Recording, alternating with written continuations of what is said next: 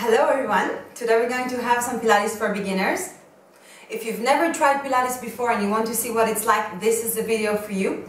If you're just about to go for a class outside and you want to see what it's like, you want to practice at home, this is the video for you. If you're intermediate or advanced and you want to go back to the beginning, practice the fundamentals of Pilates, this is the class for you. So we're going to just start it here, seated. Cross your legs together, move the cheeks of the bottom out. Lengthen the crown of the head up, so you're trying to really lengthen the spine. Relax the shoulders and just breathe in through the nose and slowly breathe out through the lips. Relaxing the face, relaxing the chest, relaxing the body. Inhale and slowly exhale. Keep on feeling like you're lengthening the neck, lengthening the whole spine and growing taller. Breathing through the nose and breathe out through the lips. If you can place your hands on your rib cage, and as you inhale through the nose, you will feel your rib cage pushing your hands away from each other. Inhale and exhale. Rib cage is getting closer. Breathing in,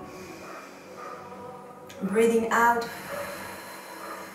Right, and you want to make sure you're keeping the shoulders down and away from the ears. Great, and with keeping that in mind, we're going to move on to the back. Lay down on your back. Lengthen the back of your neck. Place your head as far and as tall as you can away from the tail.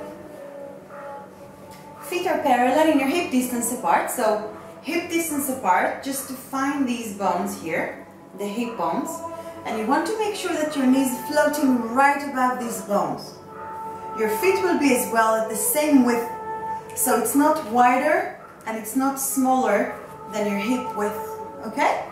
Make sure they're aligned with each other and lay on your back. So you can feel your head resting nice and comfortably. There is a little arch in the back of your neck. Your chest, your rib cage is resting down, and then there is another little arch in your lower back. Then you can feel the very lower back, the sacrum bone resting, as well as the cheeks of your bottom. Then you have the feet. Try to feel the feet active on the floor, meaning that they have some weight on them. Chest is staying open, the collarbone is wide, and again we practice the breath. This time please place your hands on your hip. Inhale, hip and tummy. Feel the tummy rises up a little bit, like you're releasing the skin on your tummy. And as you exhale through the lips, feel your navel goes in. So we breathe in and we breathe out. One more time, breathe in, releasing the skin of the tummy, and we breathe out. Engage, wonderful.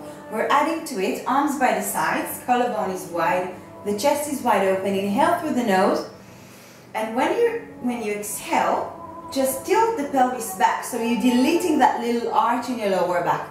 Breathe in and breathe out, deleting the little arch behind your back. The neck, however, stays neutral. Breathe in and breathe out. One more time. We can also call that posterior pelvic tilt. We're moving the pelvis backwards. And inhale. And one more exhale. And we're starting to roll up based on this motion. Inhale through the nose. Nice and slowly we're curling up. So we're starting with the pubic bone rolling up. Pointing the tail forward to between your knees. And taking off the ground one vertebra at a time. All the way up. Great. So you want to try and keep the rib cage closed here, knees parallel to each other. Make sure you're not opening up, gathering the knees to each other. Tail is between your knees. Breathe in again. And to release slowly down, we have to control with our core muscles, with the center of the body. Rolling down slowly, bone by bone, all the way down. Inhale. Again, posterior pelvic tilt, deleting the little arch. And go ahead and curl up. Again, make sure you're not expanding the ribs too much. They're staying nice and connected. Arms by the sides, not rounding the shoulders, and inhale. Exhale, curl down all together. Breathe in and roll up. You want to maintain the head right in the center. Inhale.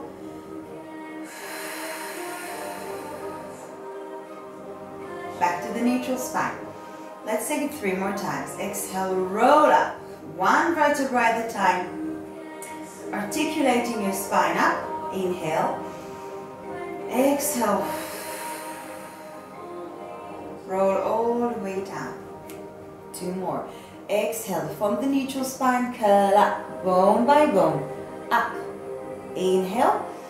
And exhale. Melting the chest, the middle, the lower back all the way to your tail.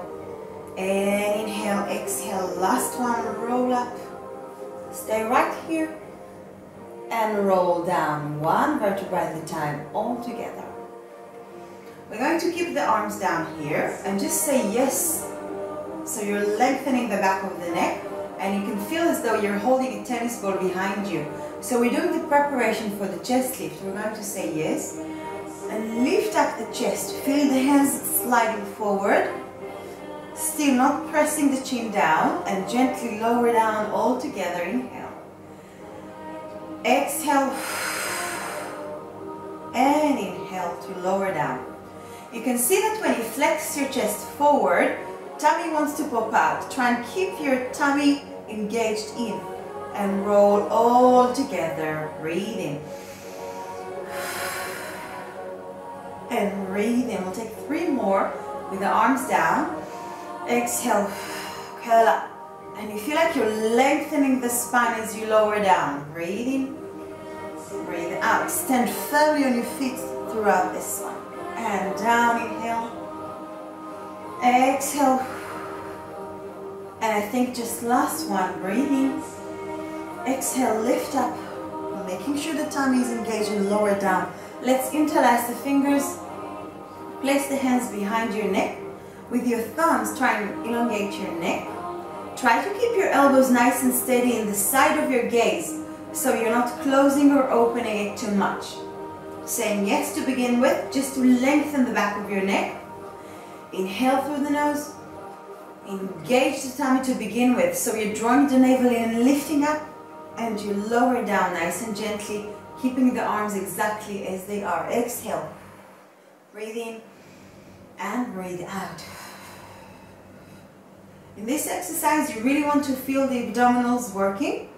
Make sure you're losing your comfort zone and you're leaving it. You're going out to feel the abdominals exercise. Inhale and exhale. So all you want to think is the chest float. Floating the chest up. Breathe in. Exhale, lift up. A great tip here to feel the abdominals really good is to keep the head nice and heavy, resting between your hands. And we'll take here the last one, just in order to stay up here, standing firmly on your feet. Deep inhale, exhale. 1, 2, 3, 4, 5, and 6. And lower all the way down and release. On the same idea, we're going to take a nice inhale, lift up and twist. Breathe in and breathe out to lift. You want to make sure you keep on stabilizing your hip and just twist the chest from side to side. Again, we are yet keeping the elbows exactly at the same angle the whole time. Just twist and release as you breathe in. Breathe out and breathe in. If you want to make sure you're going just in the right amount, make sure that you're peeling both shoulders off and feeling still one shoulder blade on the mat. Okay? So you want to make sure you're not just shifting the weight from side to side, but you're going nice and tall from one side to the other. Another good idea is to think of bringing one rib towards the opposite hip. Right rib towards the left hip. Let's take 2 more to each direction. 1. And twist. Breathe in. Twist. Go back to the center, roll down slowly, and again find your neutral spine. Head is resting down, a little arch in the back of your neck. Chest is resting down, a little arch behind your back and the hip. Now you want to make sure that your hip bones that we've already covered are aligned with each other, so you're not rolling up or rolling down. Keep them there. Take a deep inhale. Exhale. Draw the navel to the spine. Maintain the same little arch in your lower back and float one knee up. When you lift the knee up, you want to make sure it's not too close, it's not affecting your lower back, and it's not too far, and lower all the way back. Inhale. Exhale. Lift. 90 degrees in the knee, 90 degrees in the hip, and lower. Breathing. And breathing.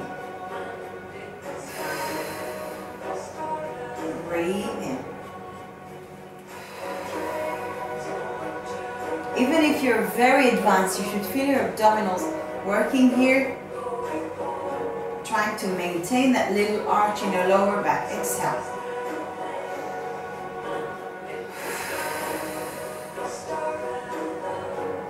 I find it very hard for beginners to feel that right away, so take your time, be patient, and you'll feel the lower part of your abdominals once you do it long enough. And breathe in. So just trying to maintain these hands here, making sure that when you pick up the right leg, you're not shifting the hip down. Keep it nice and aligned. Inhale. Throughout the exercise, you want to make sure that the rest of your body is staying nice and calm to the floor. Stomach is active, chest is open. Very vivid breath. Exhale as you lift. Inhale as you lower. Another important point is your feet. When you pick up the leg, make sure you're pushing with your foot and return nice and gently to the ground. Exhale. Breathe in. Last one to the left. And come back. Wonderful. Go ahead and pick up the right knee. Place both hands on that knee. And on the ceiling, we're going to draw circles. So embrace the knee to the chest. Make sure you're not moving the knee. You're not moving the knee from the leg, but from the arms. So let your arms be in charge first. And reverse. So first, the arms are working, the leg is resting. Now we're keeping the arms by the sides, and we're just moving the knee. See if you can do that, and maintain that neutral spine. And reverse. Other way around.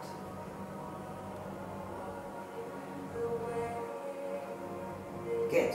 Come back to the center and we change.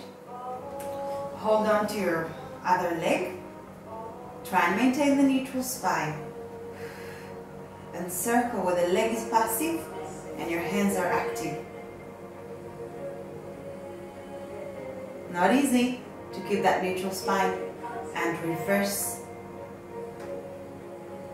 So using the elbows rather than the shoulders, stay there, and you keep on going, keeping the hip neutral. Trying to keep the rest of your body quiet. And that is the very preparation for the next exercise, which is the leg circle. So we're going to extend the arms to the sides, lengthen one leg, lengthen the other leg up, and we inhale to cross. Exhale, drawing a circle on the ceiling with the tip of the toes. Inhale and exhale. Breathe in, breathe out. Inhale and exhale, and we're going to reverse. Breathing in and breathe out. Inhale, exhale. Inhale. Again, we're trying to keep the leg nice and long. If you can't keep it perfectly quiet, that's also okay, as long as you can keep it as one unit. Let's change. Other leg. Going all the way up. Shoulders are down and away from the ears. The chest is open. The leg is long. Even if it's not straight, it's still acting as one unit. Breathe in and breathe out. Inhale exhale. 2 more. Breathe in. We're trying to keep the rest of the body nice and quiet and work from the core. Breathing in to open, breathe out to circle. Inhale, exhale. Breathing. Last one here, breathing in, breathe out. And we gently release the leg all the way down. Stand on your feet, drop the knees from side to side. So, we're going to move on to lay on the tummy, but not before we're doing some mermaid. So, let's open up the chest, lengthen the arm up, stretch to the side, and lengthen back to come back. All the way sideways, and come back up. Joseph Pilates says you're as young as your spine. This lovely exercise, the mermaid, is emphasizing on stretching the waist. This kind of side bend is not something we usually do anymore in our daily motions. So that's a lovely way to practice the side bend of the spine. Come back to the center. Before we move to the other side, we will practice some twist in the spine. So cross your legs together, move the cheeks of the bottom out, lengthen the crown of the head up, relax the shoulders, keep the chin right above the chest and cross the arms on your chest. The head is moving as one unit with the chest, and we're going to breathe in and breathe out. Breathe in and breathe out. So we're practicing the obliques with the breath. Inhale, breathe in and breathe out. Let's try and do the same thing with the arms long. Arms going as one unit with your chest. So make sure you're not moving the arms alone. Breathe in and breathe out. Breathe in and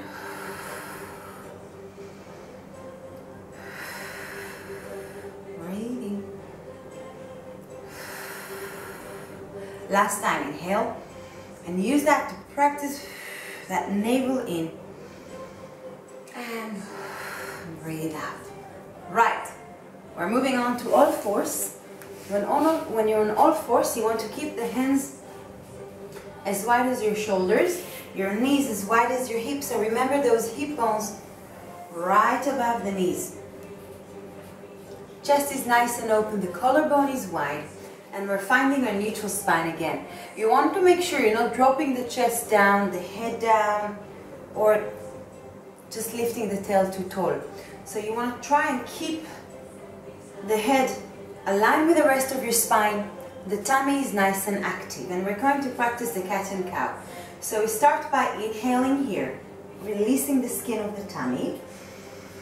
Exhale, we draw the navel to the spine and we try to round our back so that the arms are aligned with the head. In fact, the head is between your arms and the tail is between your knees. Come back to the center as you inhale and go again. Breathe in and breathe out. We're trying to keep the head in the center. Make sure you're not tilting the ear to the side, and exhale. Moving on, we're moving to the other side where we arch the back. So as you inhale, try and glide the shoulder blades down. Avoid any wrinkles in the neck so you're not shortening the back of your neck. Open up the chest, point the tail up. Inhale, exhale. Pelvic floor is engaged, belly button in, and we round the back. Breathe in and engage pelvic floor and belly button and round your back. We're trying to round both the upper and the lower part of the back equally as much as possible. Round the back. Breathe in and breathe out. 2 more. Breathe in. Wonderful, wonderful exercise to reduce back pain, to strengthen and elongate the spine. And last one. Next, we're going to stay in the center and we're going to move the head and the tail to the right and come back to the center. Head and tail going to the left, So again, we have that side bend. Move to the side and come back to the middle. Left and back to the middle. You can picture as though imagine as though you're trying to listen to the bottom and come back. Left ear goes to the left side of the bottom and come back. Last one to each side. So we had a flexion forward and backward, now we have a side flexion. Come back to the middle. Stretch yourself before we're laying on the tummy. Shoulders down and away from the ears. It's called the rest position or the child's pose. Release. And we're moving to lay on the tummy. So lengthen your body. Toes turned out a bit, heels in. And we're resting the head on our hands. Chest is open to the floor, and we start practicing again, as always, first the breath. So inhale through the nose and exhale through the lips as you're engaging the tummy. So even though we're laying on the tummy and it's hard for us to see the tummy, it's very important to start by just engaging the tummy. So you can picture and feel the spine, the navel, sorry, goes up towards your spine and goes up to the ceiling and release. So we breathe in and we breathe out, engaging the navel. 2 more. Breathe in, breathe out, breathe in, and breathe out. Now we're adding. The head is floating up. So take a nice inhale. Hands are going to be by the sides. Chest is open, so make sure you don't close the chest this way. Breathe in and breathe out. Lift. Breathe in. So we're trying to work from the center of the back. Breathe out. Inhale. Exhale, lift. Breathe into lower. Now the common mistakes in this exercise is moving the chin up and down. Please avoid moving your chin. Try to make sure you're working from the back rather than the neck. So you don't want the head to come up. Basically you're keeping the you're keeping the neck always on the same angle. So you want to see that the eye is looking always to the mat.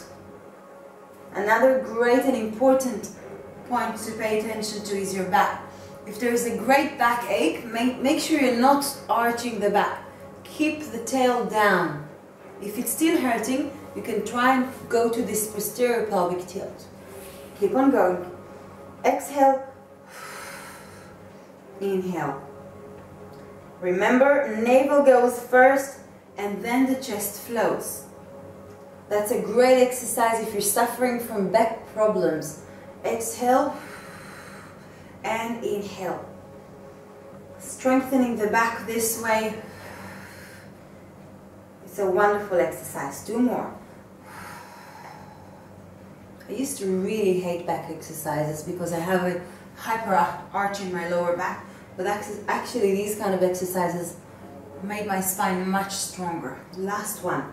Exhale, lift and hold, and release all the way down. Good. You should feel your upper back working quite nicely here. Bend the knees and drop the knees from side to side to release. So we're taking just last exercise here, a bit more advanced, on the tummy, and then we finish the session for today. So lengthen the legs out, take a deep inhale, lift up the head and the chest, and try to lengthen the arms behind you. And gently return to the starting position. In fact, let's return with the hands under the forehead. So we're going to push the floor, lengthen the arms just to hold on another second here. Then bend the elbows and return all the way back down. Exhale. Tummy goes in. And gently lower. Try and release the cheeks of the bottom as much as they want to engage in. Try to relax the cheeks and work really from the abs and back. Inhale to prepare. Feel like you're floating. And breathing. Navel in and reach the hands as far as you can. Come back. Last one and hold for 5, 4, 3, 2, and 1. Place the hands underneath your shoulders. Roll yourself back and stretch to the child's pose again, releasing. Breathing. Roll yourself up slowly. Relax the shoulders. Release the neck. Reverse to the other side. Lengthen the arms up, breathe in. I hope you enjoyed our short session today of basic Pilates. Have a wonderful day. Look forward to seeing you again.